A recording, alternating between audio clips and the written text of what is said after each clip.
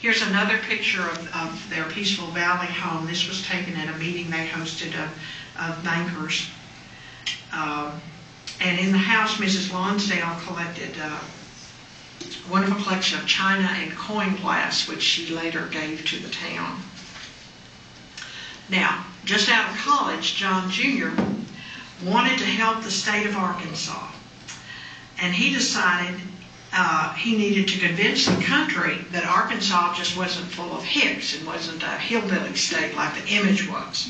So he went to Governor Call Bailey and said he'd like to travel around the country and tell people that. Governor Bailey said that's a great idea. So in 1939, in this wonderful car, a red convertible Buick Roadmaster Phaeton, he went to all the states. He met every governor. He gave many speeches. He was interviewed on the radio.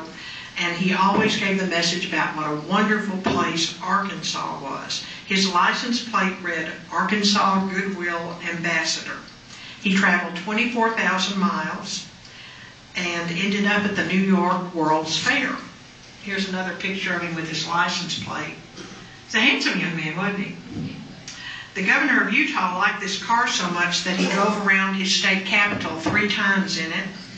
And in Cheyenne, Wyoming, the car was mistakenly reported stolen, and John Jr. was stopped 4 times by the state police before he could get out of Wyoming, and each time he had to convince them he hadn't stolen his car. He arrived in New York at the fair on Arkansas Day, and the car was a sensation. Governor Bailey was up there with his wife and daughter, and they sat in the big red car as it passed in review before an escort of honor. So he had a lot of fun as the Goodwill Ambassador for Arkansas. It was his idea, and he did it all at his own expense. He loved to meet people. Here he is with, anybody recognize who he's with there? George Raft. With George Raft, who visited Hot Springs occasionally because he was a good friend of Oni Madden, the retired gangster here. In his book, Leo and Vern, Orville says that John was a bit of a playboy. And here he is in December of '45 outside the Majestic Hotel, and he's welcoming movie star Alan Ladd and his wife. They were among the first guests to stay at the Majestic after it reopened. It and 3 other hotels downtown had been taken over by the Army in 1944 and part of 45 as part of that redistribution station where returning GIs stayed. So he seemed to always show up when there was some big event going on or some celebrity to meet. One way he tried to revive the town was by building the Colony House in 1940. He personally designed this building, which was advertised as the South's Complete Entertainment Center. He designed it along the lines of a miniature Madison Square Garden. The facility contained convention and theater facilities for a city the size of Little Rock in a community that in 1940 had just 240 residents.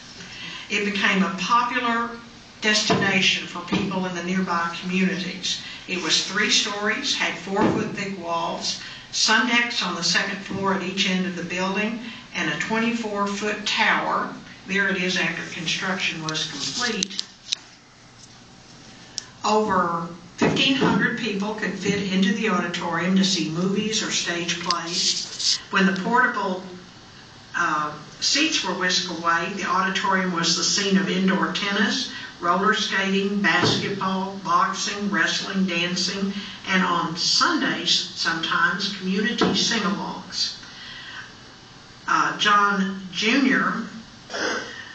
said, "It may not prove profitable for me, but the town will always have it." Here's another view of it. It opened on July 4th, 1940. And here's the entrance. In Leo and Vern, Orville says that John Jr. had envisioned it originally, though, as a gambling casino, but could never get the okay from the powers that be in Garland County to let it be a gambling hall. And he also couldn't get the people of Lonsdale to go along with that either. So then he turned it into a movie theater and a this and a that.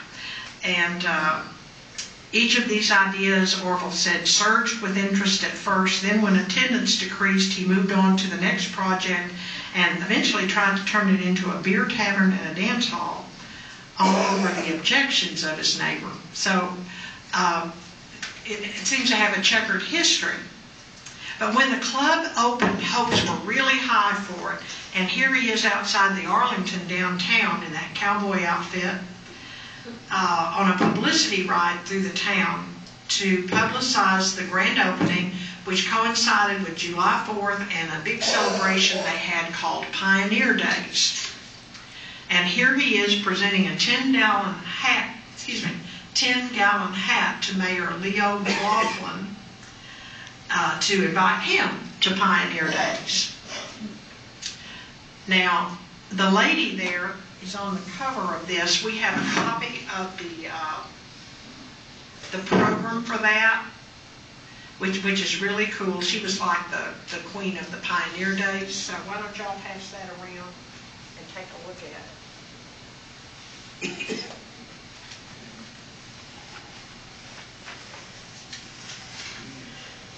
Okay, the Missouri Pacific Line ran special trains to Lonsdale for the grand opening of the Colony House and the Pioneer Day celebration on July 4th through 6th, 1940. 10-gallon hats, and women wore Mother Hubbards as they watched mule and horse races on the main street and attended a rodeo and a carnival.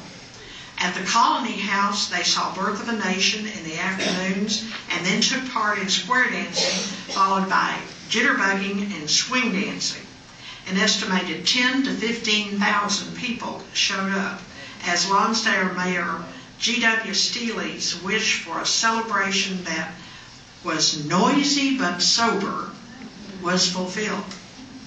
So the Colony House was off to a grand start. They did have one disappointment. One of the candidates for governor that year had promised to parachute down into the celebration, but he chickened out at the last minute. Here are some of the women of Lonsdale dressed for the Pioneer Day celebration, and we have the names of many of these women. And here are the men of Lonsdale, dressed up as their pioneer forefathers. There's John Lonsdale, who's in the front row. And here are the men and women together in front of the Colony House.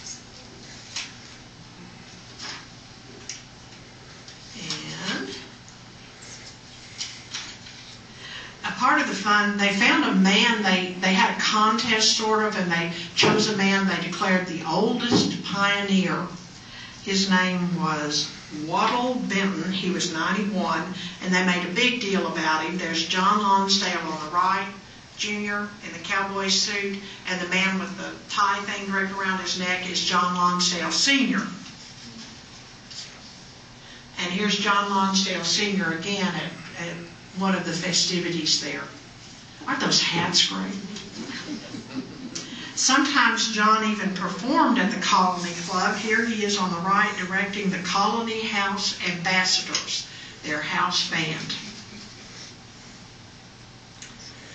Most of the time, of course, life in Lonsdale was relatively quiet and people enjoyed normal things like this 1939 meeting at the Lonsdale Methodist Church, with this building no longer exists. There was some excitement at a church meeting in Lonsdale in November of 1922. During a Wednesday night church service, 30 robed and hooded Ku Klux Klansmen appeared and announced to the startled congregation that they were going to wage an all-out war against moonshiners and bootleggers. Now, they showed up at another church meeting the next night in Marble Township, and 3 moonshiners opened fire with rifles and shotguns and killed one of them and wounded 2 others. They got away from Lonsdale unscathed, though.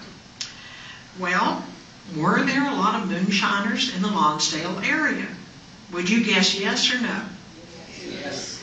Well, in 1920, a state prohibition officer declared that Garland County is the worst in the state in whiskey stills. And he stated that Lonsdale manufactures more liquor than any other part of Garland County. So according to him, it was sort of the top spot in the state for stills. And he went on to say that it furnished a lot of the liquor for Little Rock. We know the stills are down there, but we've been unable thus far to locate them. Now, John Lonsdale Sr. died of a heart attack in 1943, and young John Lonsdale Jr. was killed in a car accident in 1952. In 1954, his mother sold the Colony House and its nearby lake and donated considerable adjacent property to the Arkansas Baptist Assembly. The property is now Spring Lake Camp. The Colony House building eventually burned. In its glory days, it was the place to be for Hot Springs High School students who wanted to have fun on a Saturday.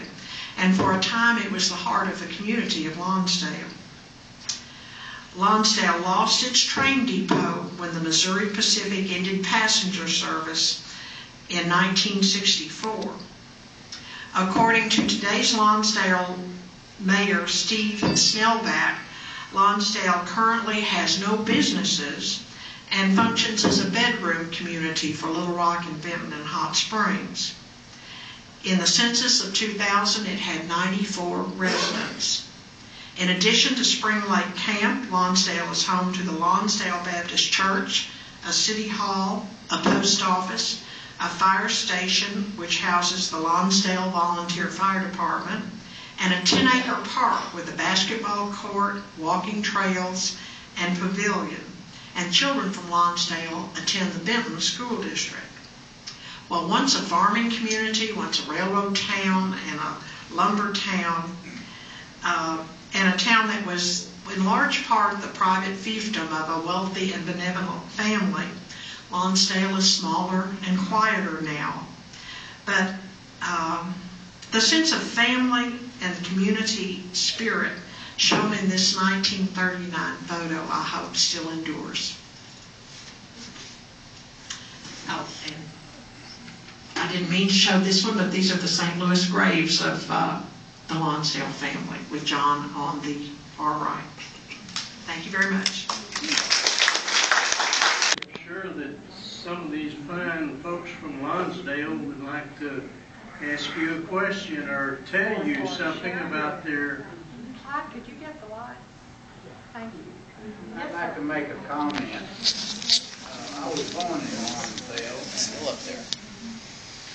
Left out, or I missed it, any skating in that Lonsdale Colony Center. And that's what I knew about it. I mean, that's what was going on when I was a kid.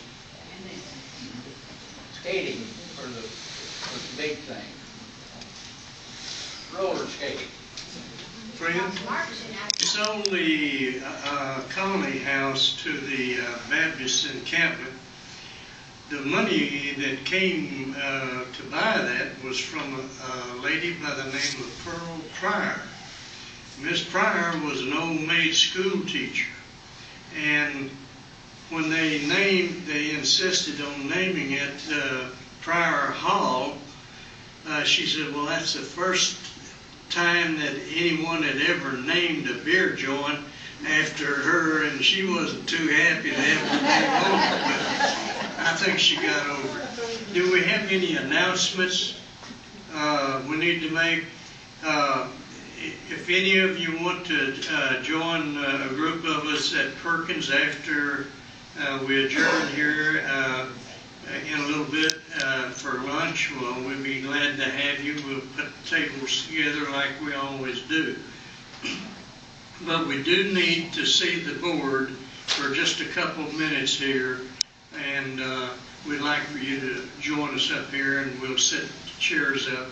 It won't take long, but we need to talk to you.